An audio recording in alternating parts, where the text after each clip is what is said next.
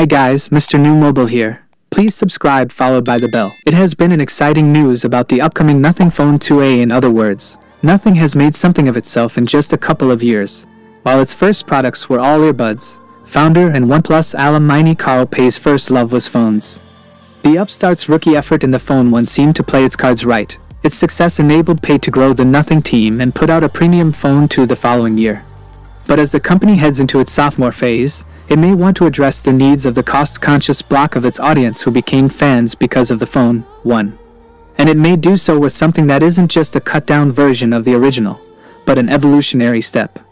That's where the Nothing Phone 2a is reportedly going to come into play. And supposedly, we don't have to wait long to see it in action.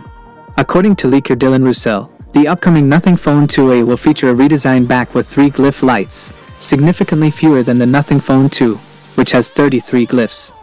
However, the Glyph controls are expected to remain similar to those on the Nothing Phone 2.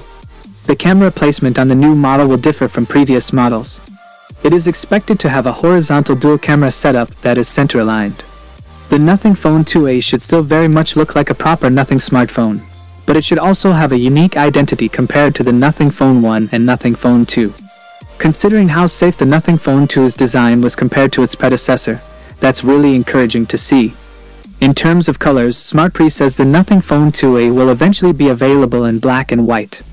However, it's possible that only one of the colors will be available at launch.